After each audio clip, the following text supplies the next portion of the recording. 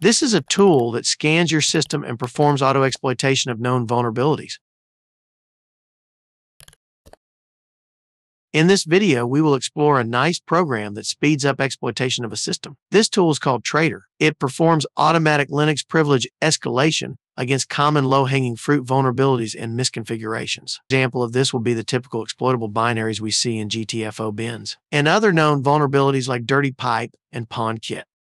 Running it without any options won't exploit anything, but it will just flag out the escalation vectors. In this example, it was able to detect a lot of exploitable binaries in GTFO bins. For those who are new with ethical hacking, GTFO bins is a list of Unix binaries that can be used to bypass local security restrictions. For example, if we type bash, it will return various techniques. These include several options like downloading a file, writing to disk, or loading a shared library. If we run it in exploitation mode, it will try to exploit the first one it detects. If it cannot exploit it, then it will try the next, and so on and so forth.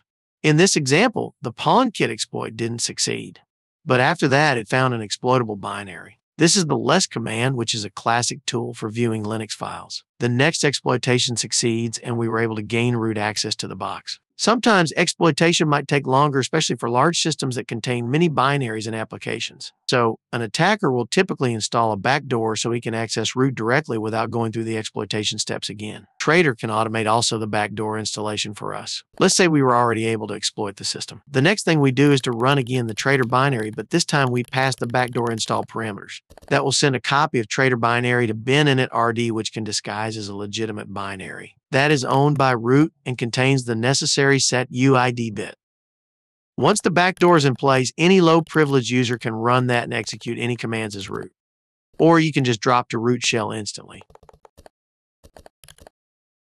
Traitor is really a nice tool for speeding up machine exploitation and adding persistence. I think one downside of using this tool is that it prevents you from learning the manual exploitation steps. So if you want to be a good ethical hacker or you are a beginner, make sure you understand first the basics.